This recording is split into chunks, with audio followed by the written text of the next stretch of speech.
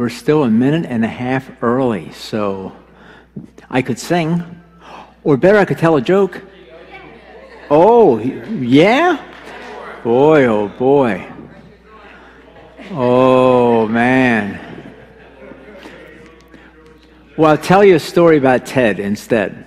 This happened today. We were sharing with the ladies, some of the ladies. Today, Ted and Sue were shooting basketball, and Ted is really good. I mean, he's really good. And he was just wiping her out. So I said tonight at dinner, did you beat Sue? He said, oh, I beat Sue. That was easy. I beat Sue. I said, would you beat everybody? I'd beat everybody. I said, would you beat Michael Jordan? Oh, no. Michael Jordan's in my team. Michael Jordan and Charles Barkley, Dennis Rodman, them and me against Sue. So that's a brother's idea of fair competition with his sister. He's amazing. Just amazing.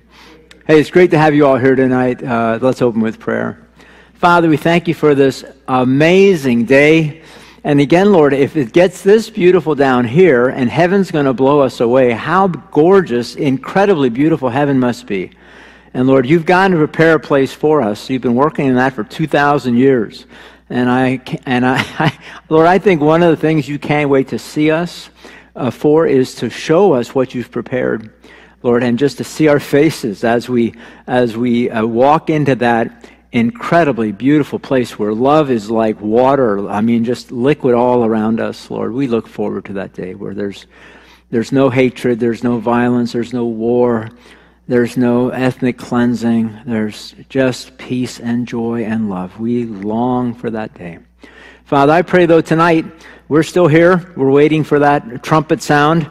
But until then, you have things for us to do, and that's going to be making a difference in the lives of those around us through you in us. And so I pray, Lord, in some way tonight through this study, you would use us to make us better prepared to be a witness for Jesus in the world where you've placed us. And Father, we pray this in Jesus' name. Amen. I just realized my wife was supposed to pray. Sue, come on up. No. This has to be. No, you didn't get away. I'm sorry. It's all right. I guess we're going to pray again. Now, I brought out the big guns. Father, thanks for this beautiful day, Lord. Thanks for all these precious people in this room. Just you have brought them here. You love each one of us. You have been watching us all our lives. You knew the moment we would be born. You see the day when you call us home. And we're just so grateful, God, that you know all of that. You see all of that. And that hard for us to believe, but we are precious to you. Because your word says so. And so, Lord, we just want to stand on your truth and your promises and walk with confidence in who we are in Christ, being obedient to your word and trusting you that all you say is going to happen. So thank you for this time. We commit this study to you, and we pray in Jesus' name. Amen. And help my wife beat Dennis Rodman. All right. Hey, we are in Job chapter 1. And for continuity, we'll pick up at verse 13 and then read down to where we ended. Job 1:13. We looked at this last week, but again, if you're first time here, you need some continuity. Job 1:13. One day when Job's sons and daughters were dining at the oldest brother's house, a messenger arrived at Job's home with this news. Your oxen were plowing with the donkeys feeding beside them when the Sabaeans raided us. They stole all the animals and killed all the farmhands. I am the only one who escaped to tell you. And again, this should be underlined and bold print. While he was still speaking, another messenger arrived with this news. The fire of God has fallen from heaven and burned up all your sheep and all the shepherds. I am the only one who escaped to tell you. While he was still speaking, a third messenger arrived with this news. 3 bands of Chaldean raiders have stolen your camels and killed your servants. I am the only one who escaped to tell you. While he was still speaking, another messenger arrived with this news. Your sons and daughters were feasting in their oldest brother's home. Suddenly, a powerful wind swept in, from the desert, and on his house and all sides, the house collapsed, and all your children are dead. I am the only one who escaped to tell you." Job stood up and tore his robe in grief. Then he shaved his head and fell to the ground before God, and he said, it's amazing he could come to this thought so quickly. "I came naked from my mother's womb, and I will be stripped of everything when I die. The Lord gave me everything I had, and the Lord has taken it all away. Praise the name of the Lord." And in all this, Job did not sin by blaming God. And we said this last week, but just keep in mind, Job has no idea what happened in the heavenlies. He has no idea of Satan's challenge. All he knows is that he's lost everything. He has no idea. Why? We're privy to that beginning of the chapter, which tells us that he had no idea why any of this happened. So my starting question is, what would your response be? Because I told you last week, I read this out loud at home. It takes 45 seconds to read all those things that those guys said. And we know it's 45 seconds because it says, as soon as he was done speaking. Before he was done speaking, the next one arrives. Before he was done speaking, the next one arrives. So we can time out how long it took for all of them, those four messengers, to say those four things. And it's 45 seconds. So here's my question. You're the wealthiest person in a large geographical area. You have a wonderful family. You have grandchildren. You're prosperous. Your later years in your life, everything's set. You have a great relationship with God. And in a total of 45-second messages, you have lost everything. Everything is gone. All that you love, except your wife, all that you own is gone. It's not missing. You're not going to retrieve it. You're not going to find it. This isn't like David when Ziklag, I think it was, where they stole all his stuff and he went out and recaptured. Or Abraham when they stole all his stuff and he went and recaptured it. It's gone. It's not. There's no recapturing this. It's not missing. It's gone. You know, when I studied this at home, I tried to process this. If this was happened to me, and I can't even begin to imagine what you do with that. Your children, your grandchildren, gone, all in the matter of a 45 second. What would your response to that have been? Well, his response is amazing. And I would imagine it got Satan flaming mad, because this isn't what he expected to happen. In verse 20 it says, his response. It says, Job stood up and tore his robe in grief. Then he shaved his head and fell to the ground. And he said, now this shaved his head, that was a common practice and was usual in mourning, to tear your robe. Some says rent his mantle. This was the outer garment, which was thick. If you think of a winter coat, that's what this would have been. It would have been sleeveless, would not have had sleeves. It would have been down to the ankles, but thick. And so he tore that in grief. And because of this indescribable pain, sorrow, shock, loss, and devastation. McLaren, the commentator, said this, quote, it is worth our while to stay a moment with the thought that we are meant to feel grief. God sends sorrow in order that we may know pain. Sorrow has many uses in our lives and on our hearts. Sorrow is natural. That's enough. God set the fountain of tears in our souls. So we are bidden not to despise the chastening of the Lord. And McLaren ends by saying, and it is sanctioned by Christ. Jesus wept. Jesus bade the women of Jerusalem to weep for themselves and for their children. So Jesus gave the example. Jesus sanctioned that in telling the women to weep for themselves and for their children. And then after expressing his grief and sorrows, Job's first words are, after he rents it, throws dust in his head, fell to the ground. No, it doesn't say throw dust in his head. They did that sometimes, but it doesn't say that. The first words he says in 20 verse, the second part of 20, I came naked from my mother's womb. I will be stripped of everything when I die. The Lord gave me everything I had, and the Lord has taken it away. Praise the name of the Lord. Wow, isn't that amazing? He said, I came into the world with nothing, and ultimately, regardless of what happens, you can't fight this logic. Regardless of what happens during those decades between my first breath and my last breath, in the end, I will leave this world with nothing. That's his conclusion. And so, Job's bottom line is this. Since God gave me everything, it's his right to ungive it anytime he likes. It's all his. It's not mine. And besides, here's the logic, I will be stripped of all of it anyway when I die. So ultimately, it's not a matter of if, just a matter of when. And that's a mature viewpoint of that. We've said this before, and the finance course that's on Sunday night, he's making this point that, probably the starting place on managing your finances is to come to the understanding that God owns it all. It's all his. It all belongs to him. Right? Nothing. What do you have that he hasn't first given you? Right? What do you have that he couldn't blow on and take it away, just like Job? It's all his. And so the point in all that, I think, is God knows how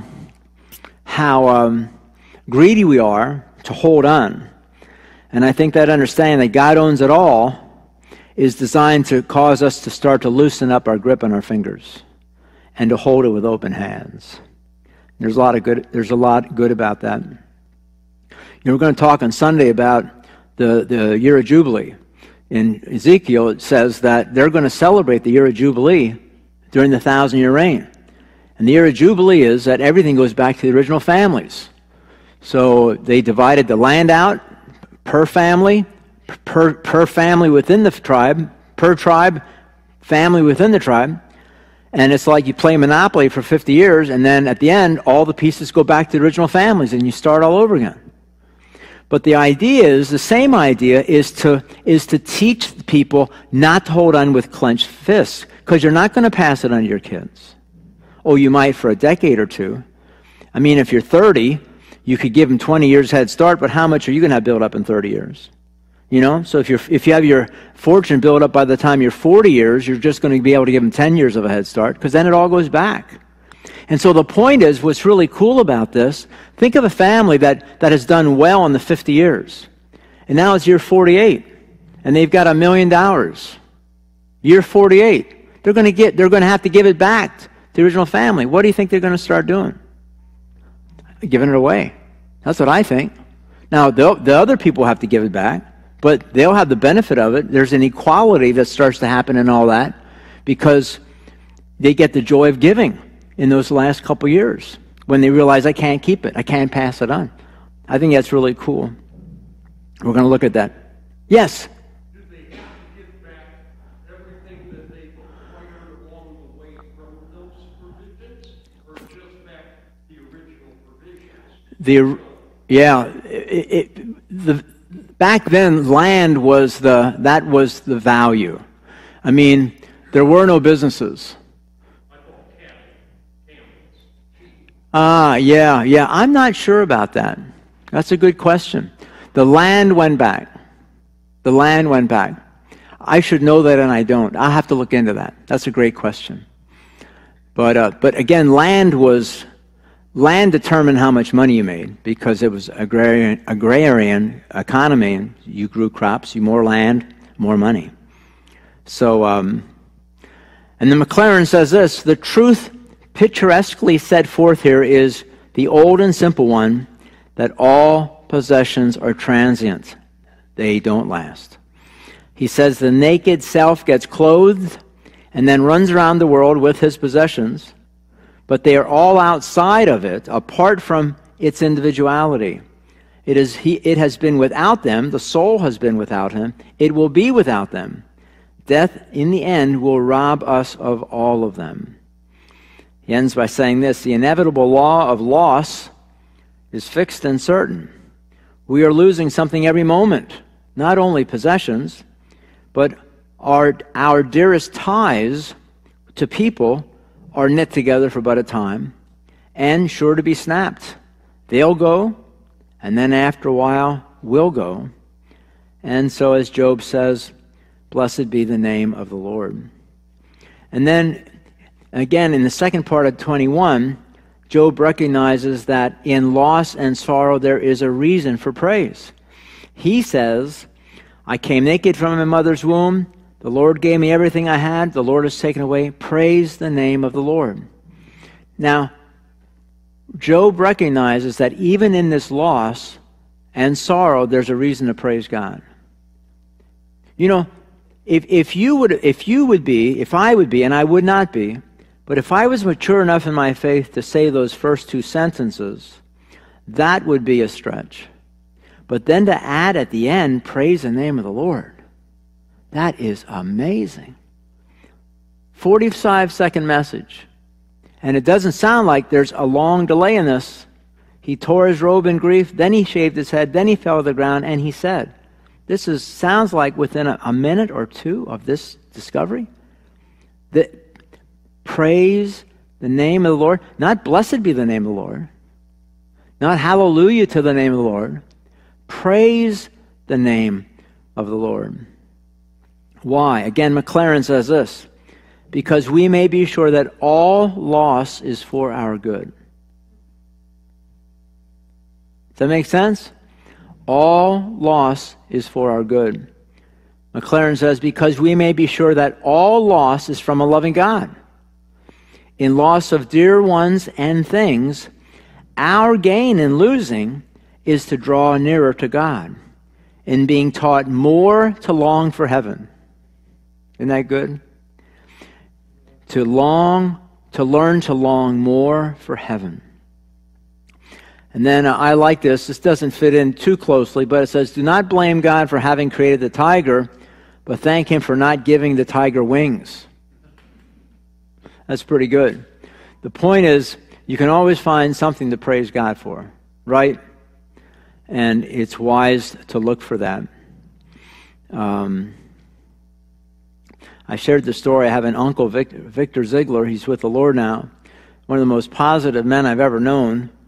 And I've told this story in church before, but he was at an airport one time trying to get back home in the middle of a snowstorm, and went to the ticket counter of, this is the way I remember the story, of the last airline that could have given him a flight home. And she said, we're all sold out. Last seat's been sold. I'm sorry. You're not going to get out of this city tonight. And he said, praise God. He said this to the woman at the counter. Praise God. The Lord must have something for me to do in this city. Now, who does that? You know what I mean? There are people pounding on the table. I got to get home. I got to get out of this place. You know, praise God. He must have something for me to do in this city. And so, look for reasons to praise God. And again, I said that before. I think that really makes Satan mad. When he tries to assail you and you praise God in it, oh, I think that really makes him mad. Really makes him mad. Job lost everything. Through all this, Job did not sin, nor did he blame God. Verse 22, it says that in all of this, Job did not sin by blaming God. Now, this is very telling. You may skip over this, but think about what it says. Here we discover that it is a sin to blame God. There are a lot of people that blame God, aren't there? Maybe you blame God for something. I've heard a lot of people telling me they've blamed God for what has happened in their life. A man that I met, his brother died, and he blamed God, and he and God didn't talk for 20 years. And it ended in talking to him and suggesting that he asked God to forgive him for having held that against him all those years. And that was the starting point of that relationship. So the takeaway here is, when things go wrong, don't blame God. Because you can dismiss it, but it is a sin. And sin gives Satan an open door in our lives. So just be careful. When things go wrong in your life, don't blame God. And if you've done this, if there's something in your past that you still blame God for, I would strongly suggest you pray about that, confess it as sin to God, ask God to forgive you, and He will, and let God be God, and let Him explain to you when you get to heaven why what happened. Because He will have an explanation. You know, God is not in heaven afraid of you getting there because He can't explain why what happened to you happened to you. Listen to that again. God is not in heaven afraid of you showing up because He won't be able to explain to you why what happened. You will understand for the first time what was going on, what was really going on in the background of all of that. So try not to blame God. Then going on to chapter 2. It says, one day the angels came again to present themselves before the Lord. And Satan the accuser came with them. Where have you come from, the Lord asked Satan. Now we don't know the time frame here. It could be an hour, could be a day, a week, a year, several years. We just don't know. And Satan answered the Lord, I have been going back and forth across the earth, watching everything that's going on. Now, those are the exact same words as in chapter 1, except the angels came again. Except for that, the exact same words. And you know, it made me wonder, it sounds like this is kind of a standard question and answer period between God and Satan. This is maybe a standard exchange that takes place before God. Satan, where were you today?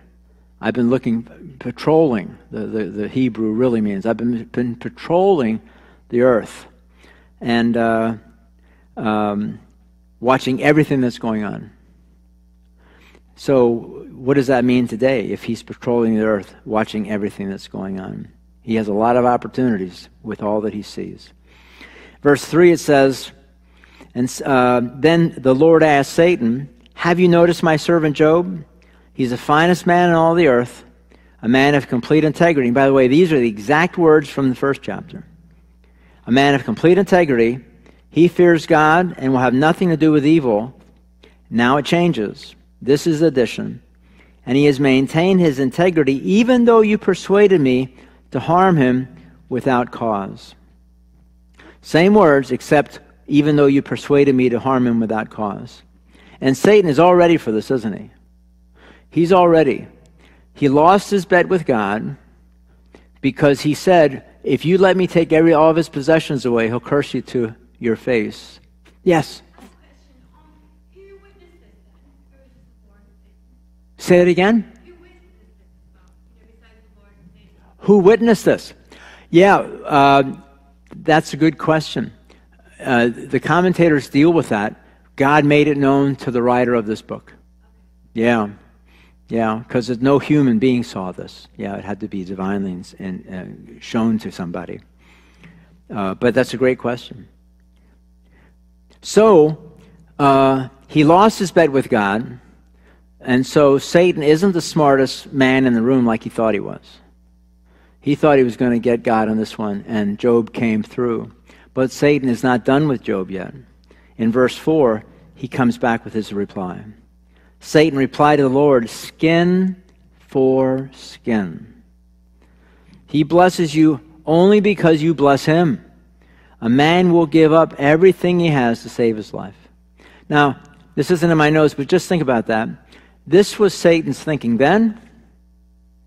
This is Satan's thinking now. A man will give everything up he has to save his life. You know, I'm thinking of this as I'm talking, but, you know, I love what I do. I love being a pastor. It's such an honor to sit with people when they're going through life-threatening illnesses and talk with them and pray with them about that, to anoint them. It's such an honor. But to think about the fact that when these illnesses hit them, that Satan's strategy is that a man will give up everything he has to save his life. That when someone comes down with cancer, Satan looks at that man and says, he'll give up everything he has to save his life. He'll do anything he has to save his life. And so, if that ever happens to you, what a challenge that is for us to live a godly life through that trial. Because you know what he's thinking. You know what he's thinking. In Revelation it says they overcame the enemy by their testimony and by the word of God, and that they did not love their life. They did not love their life. They did not love their life unto death or something like that. But they're not afraid of dying. If you're not afraid of dying, there's really nothing Satan can do to you.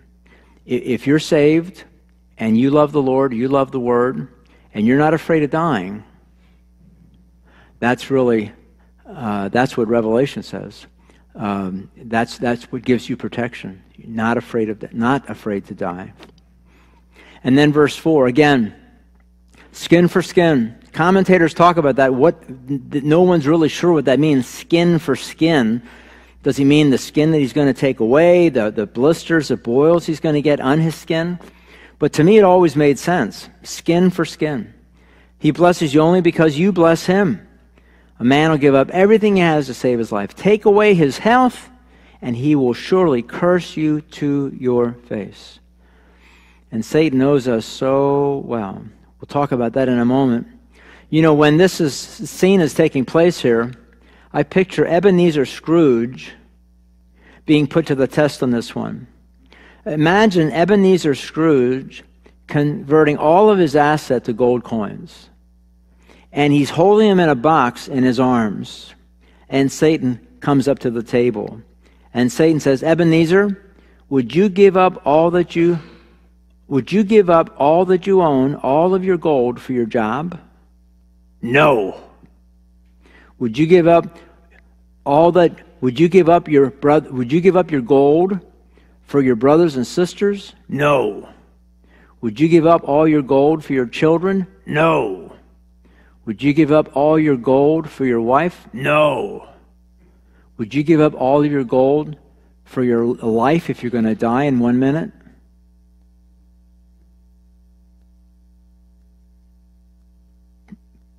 Probably yes. Right? So Satan's attack here is pretty accurate. You take a greedy man, and he probably wouldn't give up his assets for anything but this, to save your life. There's a lot to this. And it's true. It's true for us too. A loss of health, a threatening life condition causes, and I've seen this being a pastor, it'll cause you to ask questions you've never asked before. It will. It'll cause you to go places you've never been before, dark places. It'll cause you to question things you never questioned before. And Satan knows this. But once again, Satan cannot touch your health unless God allows it. Remember that. Satan cannot, if you're a believer, Satan cannot touch your health unless God allows it. But can you get sick otherwise? Can you get sick without Satan creating it, organizing it, masterminding it? Of course. As an example, let's say there are 50 people in a room, and you knowingly put yourself in that room for 48 hours, and all of those people have the flu except you, or something else that might be going around at the present time.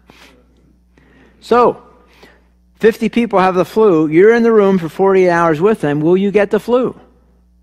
Probably. Why? Did Satan send it? Well, he might have sent the idea to go into the room, but he didn't send it. No. You made a choice to go into a place you shouldn't have gone into. He didn't need to. Did God give you the flu? No. You exposed yourself to the flu.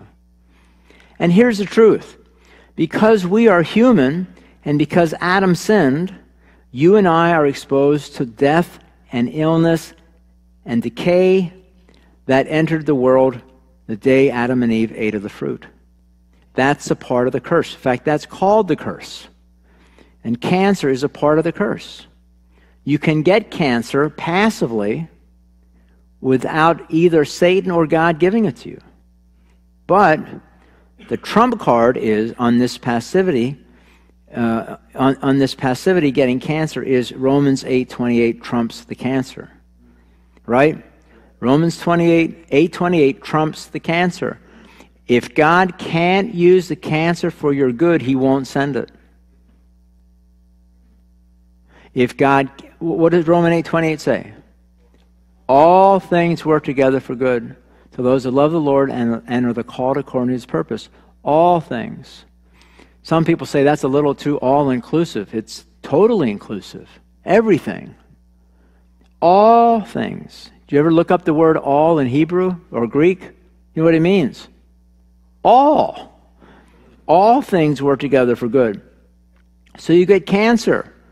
God can use this for my good. And again, I've often said this to people, and here's the proof of that. If the Word of God is true, and it is, and that means if you get cancer and you die at the age of 45 or 35, or whatever that age is, 5 or 10 years from where you are right now, or 95 in my case, and you die, and you go to heaven, and you say, God, you said all things work together for good to those that are called according to the Lord. I got cancer. How did that work out for my good? And he's going to show you how that worked out for your good. And you know, I've said this before, I think that's one of the reasons we're going to fall down on our face and worship the Lord in heaven. Because I believe, I'm not saying I'm right in this, it's just what I believe. I believe in heaven, all those things that we don't understand, why they happen, they're going to be made clear to us up there. And we're going to be so sorrowful for doubting God, questioning God, not believing that promise when we see what he did. Or so let's say you die at the age of 55 and you have children and grandchildren and you get to heaven and you say, God, why? I never really got to enjoy my grandchildren. Why? And God says, well, let me just show you how things would have played out. And he runs this out, and he runs that, and he runs out, and he says, as a result of you dying at 55 and your children, your grandchildren, being at your funeral service, your one daughter, your one son accepted Christ at the funeral service. We were going to lose them. They were going to become so prosperous and so wealthy that they were headed down that track, and they were never coming back. This was the moment. Now, here's the question. Jesus says this to you. Here's the question. Are you glad you came at 55? Or would you rather have made it to 80 and know that your son and daughter are in hell? Huh? What are you going to say? See, he'll have that for everything we don't understand. There's a reason. All things work together for good to those that love the Lord and are called according to his purpose. He will have a reason. And if I'm wrong, then God's going to owe people apologies in heaven. Oh, I'm sorry. I'm sorry, I was so afraid of the day you were coming. The angel said it was in a month, and then it was a week, then it was 3 days. I thought, oh, what am I going to say when he gets here? Because, man, back in 2014, that thing happened to you, and I tell you what happened. I was in Spain. There was this uprising in Barcelona. It was horrible, and I had to be there to put this thing down. And I saw you in trouble. But I had to do this thing in Barcelona. I saw you in trouble, so I settled it real quick. I was flying over the Atlantic Ocean, top speed. I got to New Jersey, and bang, I missed it. I missed you by 38 seconds. I'm sorry. I just couldn't get there in time. You think it's going to happen? You think God's going to owe anybody an apology? No. We're going to owe the apology. In that we doubted, in that we questioned. And because all things work together for good. So, and as I said, cancer is a part of that curse. And I believe that this would be any illness that could eventually take you out. I did add something here on anointing. If I could have somebody hand these handouts out. How about some able-bodied young men? If you could, I've got 50 of these. If you could give one to everybody. Or if you're a couple, maybe, I'm not sure if there are more than 50 here, but great. And then everybody? Yeah, everybody, unless you're a couple. We have 50 people here? Okay, we'll see how many we have. So, some of you have not heard this before, and I thought, this is a good place to do this because this could save your life someday. It could save the life of your child. It could heal you of cancer someday. While we're on life-threatening illnesses, this is a good place to cover this, and this is from James chapter 5. Some of you know right away where I'm going with this. And this is anointing with oil for healing. So, listen to what James chapter 5 says. It says, James chapter 5 verse 14, "Are any among you sick? They should call for the elders of the church and have them pray over them, anointing them with oil in the name of the Lord. And their prayer offered in faith will heal the sick, and the Lord will make them well, and anyone who has committed sins will be forgiven." So just listen close to that. "Are any among you sick? They should call for the elders of the church, and they will anoint them with oil and pray for them in the name of Jesus." This is the only scriptural remedy God gives in the New Testament for healing. This is it.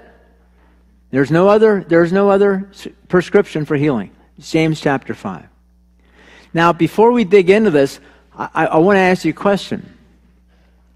Do you think there's anyone that's ever been anointed with oil that was healed that would not have been healed otherwise?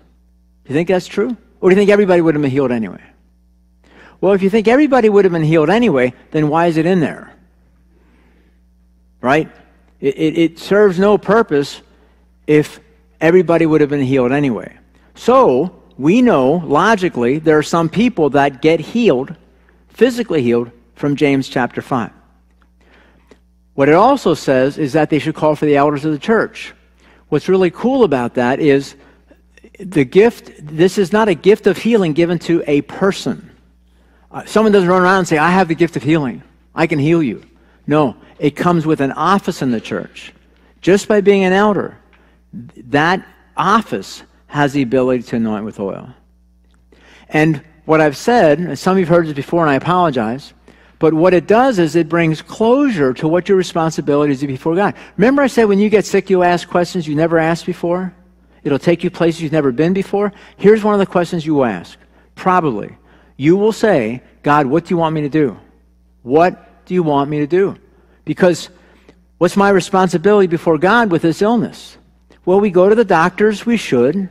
That's why babies die of burst appendixes, because they pray to God and don't go to doctors. You should go to a doctor. You should pray.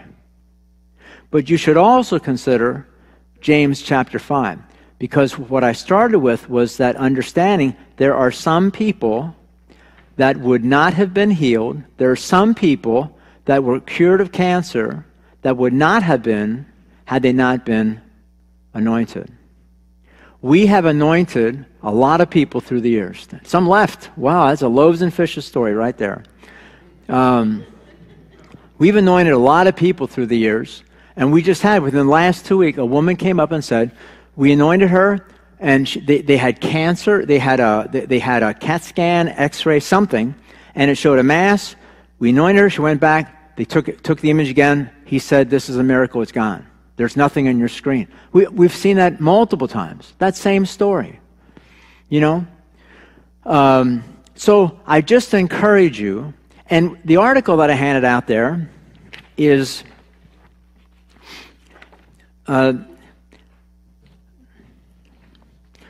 take the one, it says anointing with oil may be for you, okay?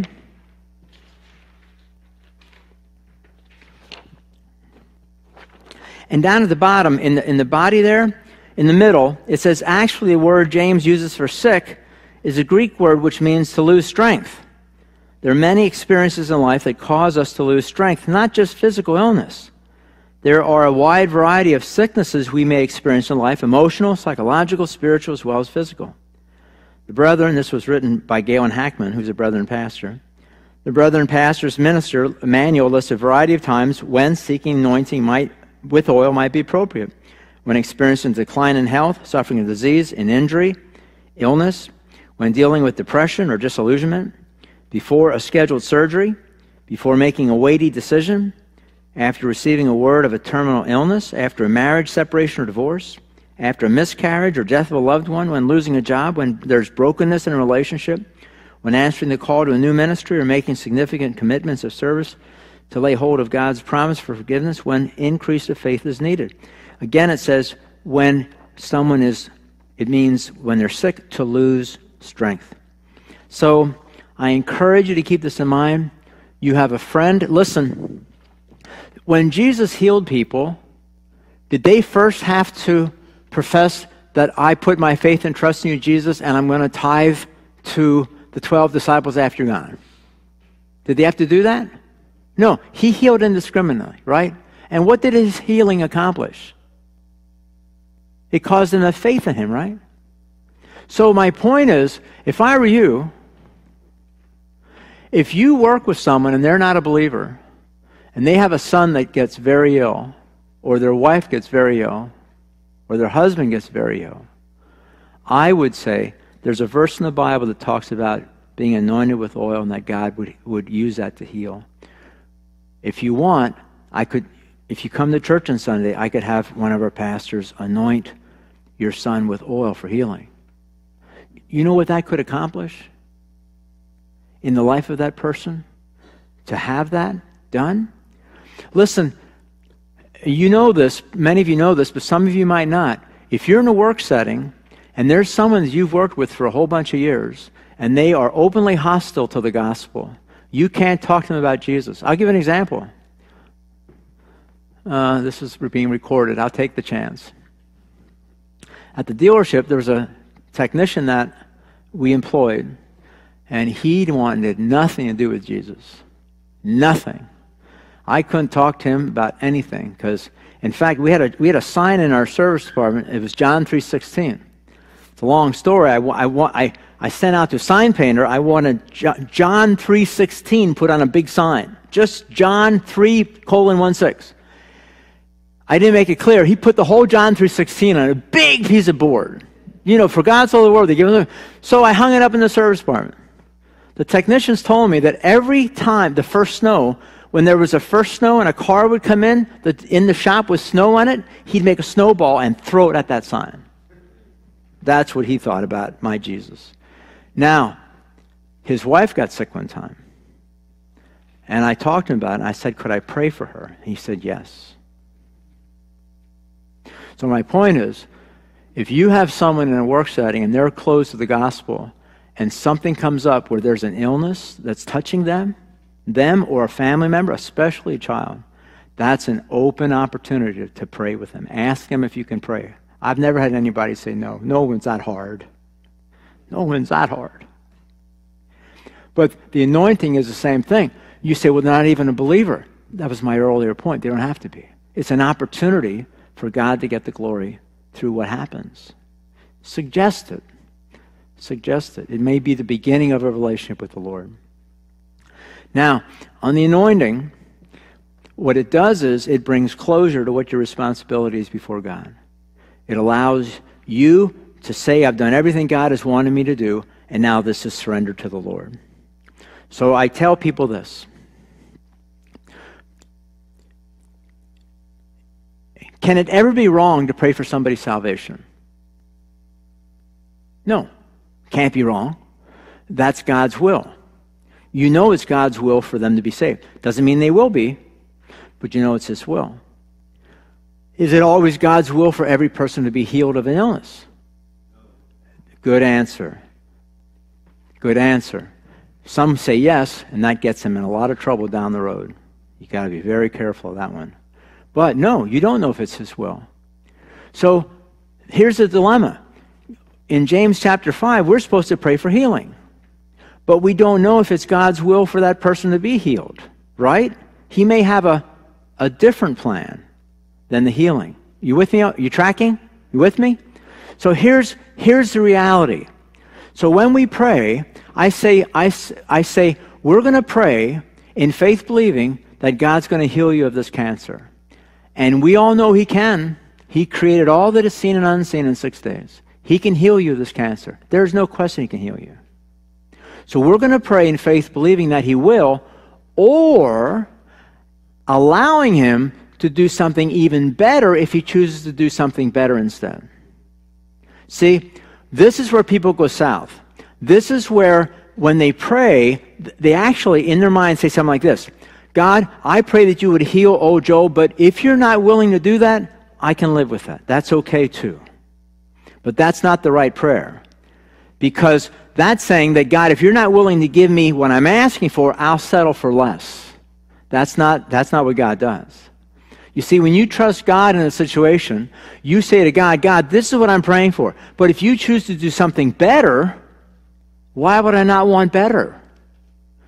Different from what you ask in this situation is not less than, it's better than. Did you get it? It's not less than, it's better than. God's love is not capable of disappointing when you trust in his love. Not possible. Not possible.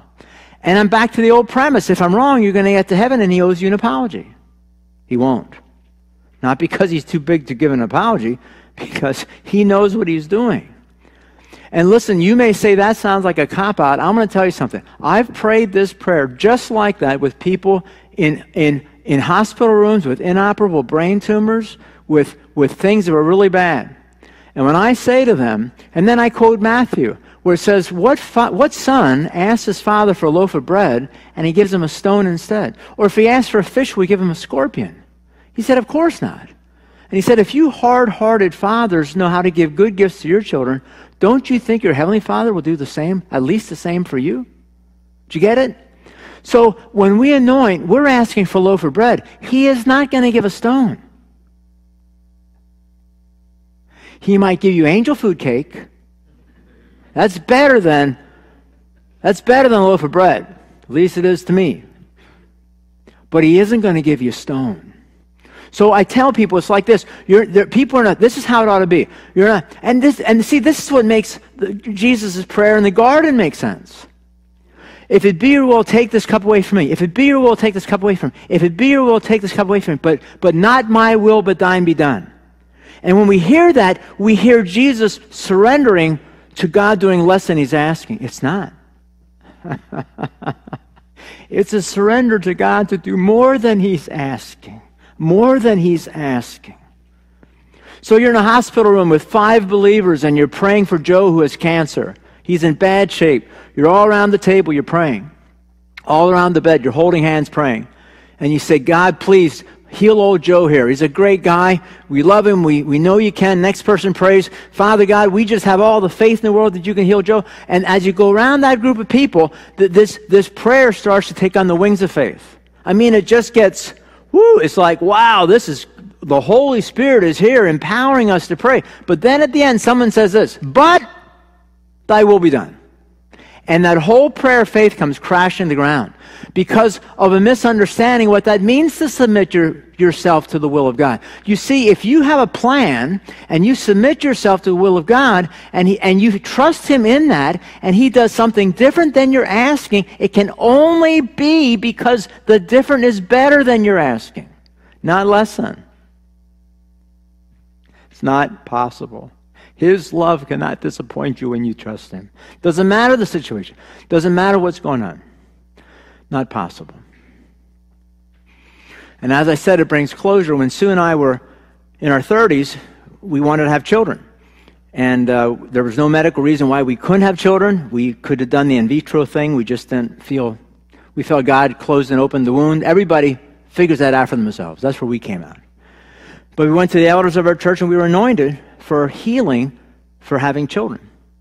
And when we walked away from that, we both felt that God gave us closure that day in really trusting him through that.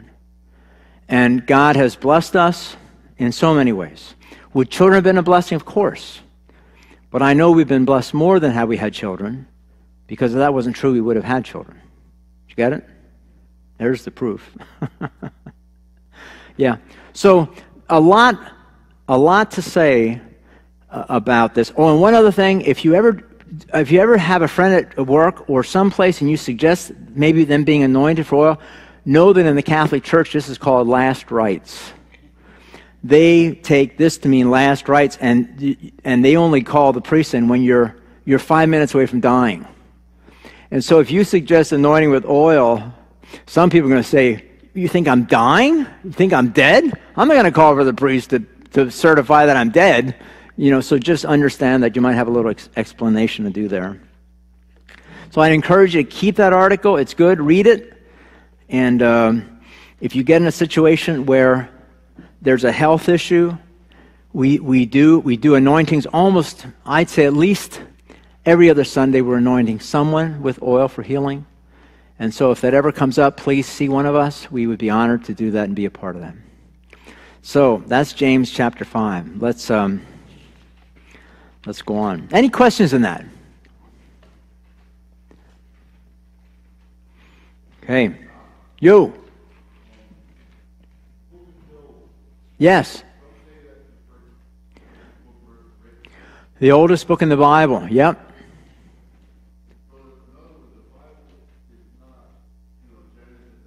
Nope, it's not chronological. Yep. Most believe that Job is the oldest book in the Bible. Well, Moses wrote the first 5 books of the Bible. So that would have been, tradition would have been handed down from Genesis orally until Moses came and then was divinely inspired to write what he wrote. Yeah, we don't know who wrote the book of Job, but many do believe it's the oldest book. So let's go on. Job chapter 2, verse 4 to 6. It says, Satan replied to the Lord, skin for skin, he blesses you only because you bless him. A man will give up everything he has to save his life, but take away his health, and he will surely curse you to your face. All right, do with him as you please, the Lord said to Satan, but spare his life.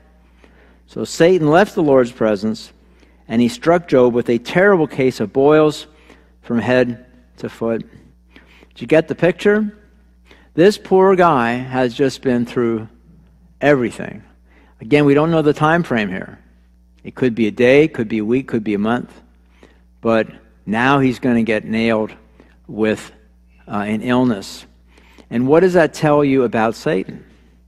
It tells you that he has the ability to send illnesses when God allows it. Now that's profound. Listen to that again. You can't deny it. It's right here in black and white. Satan has the ability to send illnesses when God allows it. Now, the implications are huge. We said this before. When you get ill, there are certain bases you cover. Number one, you pray to God. First place you go. Secondly, you go to the doctors, as you should. Third, you anoint with oil.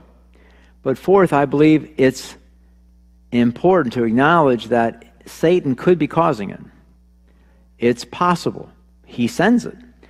And Jesus knew this. And Jesus dealt with this. Look in Luke 13. Matthew, Mark, Luke 13.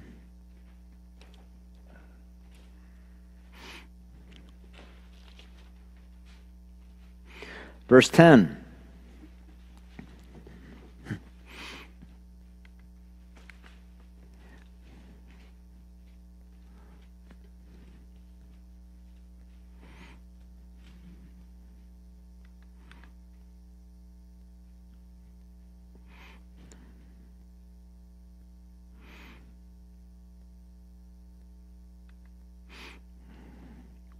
Luke 13, verse 10, it says, one Sabbath day as Jesus was teaching in the synagogue, he saw a woman who had been crippled by an evil spirit.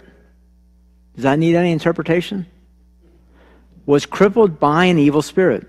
She had been double bent for 18 years. Now, double bent, they think that means that her curvature of her spine was so that she walked like this, that she had to walk like that, and was unable to stand up straight. When Jesus saw her, he called her over and said, woman, you are healed of your sickness. Then he touched her, and instantly she could stand straight. How she praised and thanked God.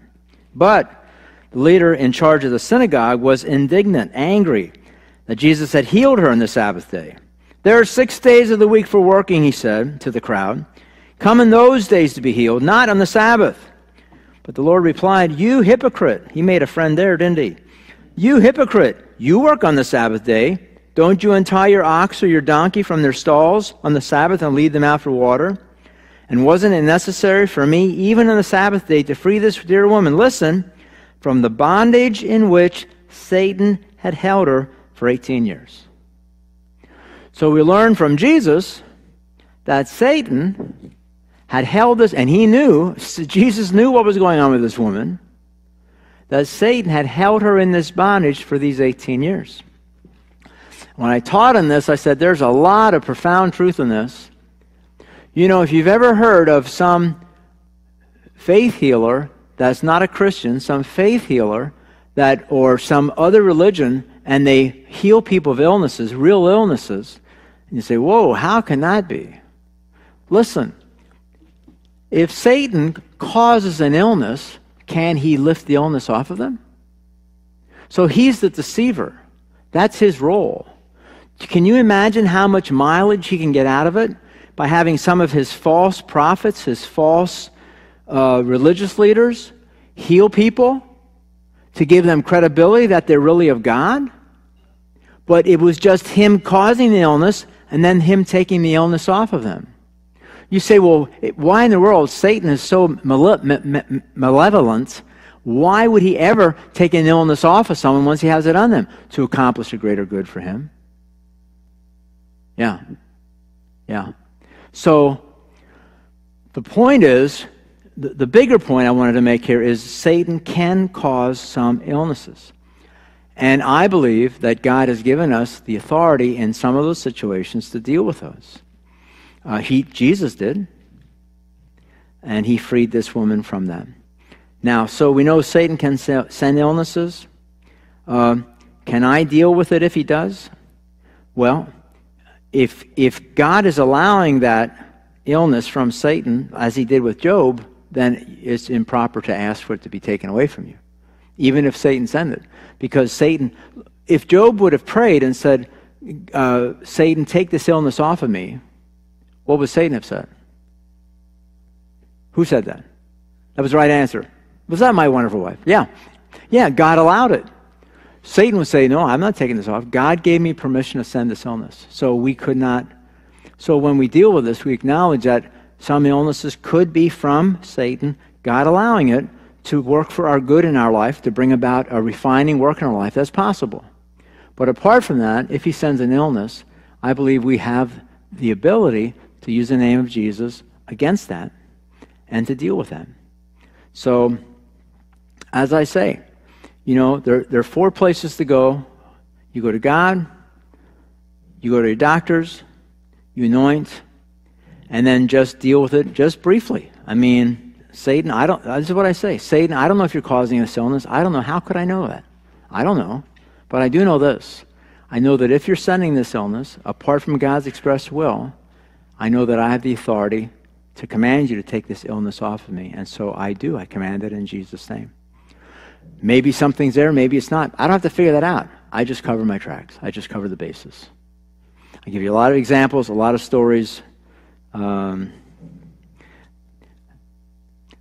just give you one. When I started doing this, I had a pain in my ear for many, many years. It was like someone was taking an ice pick and driving it into my ear. That hurts. I mean, you kind of, if you ever had that, it's like, oh man, I have to lay down and keep my neck a certain direction. And it was just, you just couldn't get rid of it. And I thought, I'm going to try this sometime. Because I started doing spiritual warfare, and I thought, I wonder if it could be connected to this.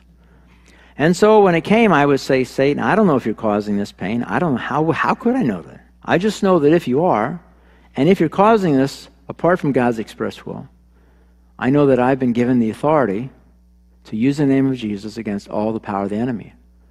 So in Jesus' name, I command you to take this pain from me. And invariably, within 15 seconds, 20 seconds, it was gone. This was a pain that would last for hours. And it really started to get kind of interesting because I thought, Satan, why do you keep sending this? Because all you're doing is causing me to know all the more the power there is in the name of Jesus every time you send it, and it goes away. Do you know what I mean? So this is not theory to me. I could give you a lot of examples. This is not theory. Is it all the time? No. Half the time? No, probably not. I have no idea. I just encourage you to cover your bases. Listen, how would you like, we'll end on this. How would you like to get to heaven? And you say, God, there's one thing I don't understand. In 2018, I got an illness that knocked me out for a year. I was laid flat. What was that all about? I don't want to hear Jesus say, that was an attack from the enemy. Because here's what would happen next. Because I know how that discussion would play out. Why did that happen to me in 2018? That was an attack from the enemy. And then what would I say? Well, what was I supposed to do about that? I know what I was supposed to do about that. Right? I'm supposed to use the name of Jesus. And here I am, Jesus telling me that. And I'm thinking, you mean that's all I would have had to do is deal with it? And he'd say, Thom, it's not you. It was my name that had the power. Yeah, look, you're here. You would have had a much better year, but you're here. You got here anyway. Maybe you got here a little faster because of that. But I don't want to hear that. I don't want to hear Jesus say that. And then I'll say, well, back in 2013, I had an illness like that. Was that an attack? No, that was just, you walked in a room of 50 people that had the flu. That was stupid, Thom. That was not an attack. But in 2018, that one was. So you could have dealt with it. Yeah, I was waiting for you to deal with it. But you didn't. Okay, God, doctors, anoint, deal with the possibility of what it could be from. Okay? Don't yell and scream. Don't make a big deal about it. Don't spend an hour on it. The name of Jesus doesn't need all that fanfare. The power's in the name of Jesus. Satan, I don't know if you're causing this, but I know this. If you're causing us apart from God's express will, I know that he's given me the authority to use the name of Jesus against all the power of the enemy. And so if you're causing us apart from God's express will, I command you to take this off of me now in Jesus' name.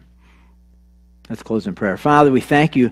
Boy, we thank you for the power there is in Jesus' name. It's just amazing when we picture Jesus hanging on that cross, and I've said this before. In Colossians, it says that everything in the universe is held together by you. Molecules, atoms are held together by you. Without your limits on matter, everything would fly apart. And so as you hung on that cross, you were holding the molecules of those spikes together. At the very moment you're on that cross. That's the control you have over everything. That's the power that there is in the name of Jesus. Father, we are in awe of that power. None of us have an inkling as to how powerful your name really is. But I pray, Lord, you'd help us to take more seriously what you've said about that name and the right that you've given us to use that name and the power there is in the Word of God as it relates to anointing with oil, that we would take your word seriously, know that you meant everything that you wrote, and that when we obey your word, when we trust in your word, we are honoring you. So Lord, make us men and women of the Bible. Make us men and women of the word. Make us men and women that look to you, Jesus, to have the answer for every situation in life that we encounter, health being one of them. We love you, Lord. We praise you. And we ask this in Christ's name. And all of God's people said, amen. Go in God's peace. If you want to stay for prayer, get the women back in that corner and the men up here in this corner up here. God bless you all.